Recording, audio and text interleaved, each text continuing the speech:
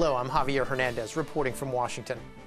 Over the last 10 years, Judge Carolyn King helped guide her circuit and the judiciary through some challenging times. Her leadership earned her one of the most prestigious awards for federal judges. The American Judicature Society first presented the Edward J. Devitt Distinguished Service to Justice Award in 1982. Over the last 25 years, the recipients were mostly men. The one exception was Judge Diana Murphy, a co-recipient in 2000. This year, Judge Carolyn King of the U.S. Court of Appeals Fifth Circuit is the second woman to receive the award.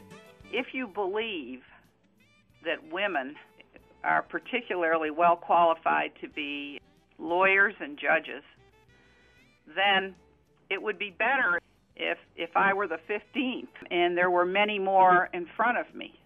The Devitt Award honors Article III judges whose exemplary careers are marked with significant contributions to the administration of justice, the advancement of the rule of law, and improvements to society as a whole.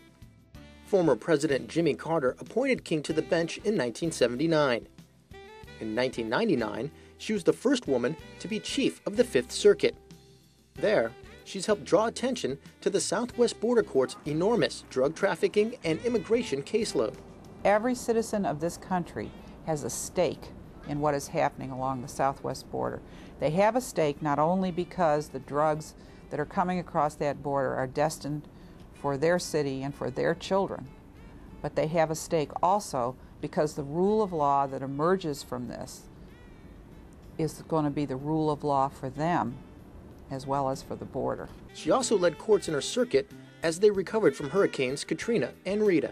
Carolyn King, our Chief Judge of the Fifth Circuit, was absolutely fabulous. She got on the phone right away. First thing we had to do was get legislation passed by Congress so they could even sit outside the district. I would have been like, duh, okay, didn't know we had to do that. And she really spearheaded that as chair of the Judicial Council Conference and so on. King became the chair of the committee in 2002, which was also a first for a woman. But she'll be remembered most for her leadership through the budget crisis 6 years ago. She helped the judiciary develop cost containment strategies that made the most of shrinking appropriations.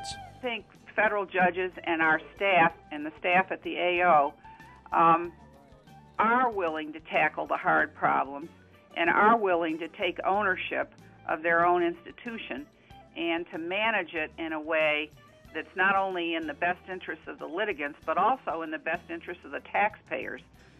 King no longer chairs the Judicial Conference Committee, but still serves in the Fifth Circuit. She'll receive the Devitt Award at a ceremony later this fall.